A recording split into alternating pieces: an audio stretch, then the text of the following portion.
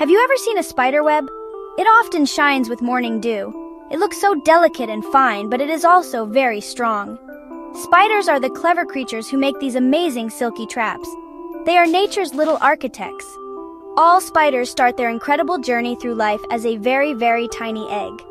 The egg is usually so small. You might need a magnifying glass to see it clearly. Imagine a big, beautiful spider web. It all begins from this one tiny, round, and precious egg. There are many different kinds of spiders, but no matter how different they look, every spider begins its life in the same way. They all hatch from a little egg. Did you know that spider silk is stronger than steel of the same thickness?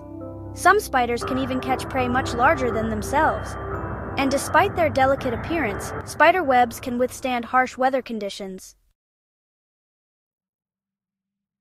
A mother spider is a careful parent. She works very hard for her babies. She lays her many precious eggs. She spins a soft silken bag for them. This special bag is called an egg sac. It keeps all her future spiderlings safe. The silk is strong, yet soft and warm. The egg sac is like a cozy cradle. It protects all the tiny eggs inside. The mother spider often hides the sac, perhaps under a broad green leaf, or tucked away in a quiet dark corner. Inside the sac, the baby spiders grow. Pop! Pop! Pop! The special time has come.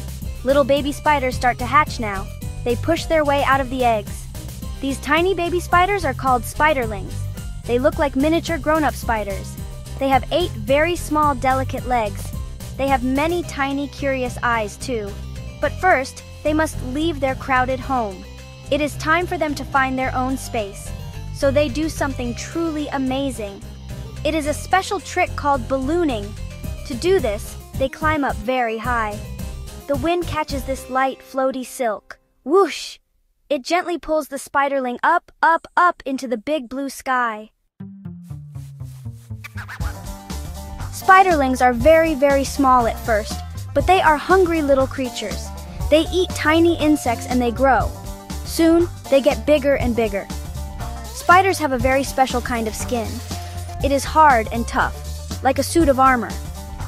This protective outer layer is called an exoskeleton. It helps to protect their soft body inside. But this hard, tough skin has a problem. It does not stretch or grow with them. It stays the same size, like a shell. So what does a growing spider do? It must shed its old, tight skin. This amazing process is called molting. Underneath, a new, bigger skin is waiting. After many molts and much growing, the little spiderling is finally all grown up. It is now a fully adult spider. It is much bigger than when it first hatched. Its 8 legs are long and very strong. It is ready for its adult life now. It knows how to survive in its world. It has learned many important spider skills. It is a true master of its environment, ready to spin and ready to hunt. Adult spiders are famous for being builders.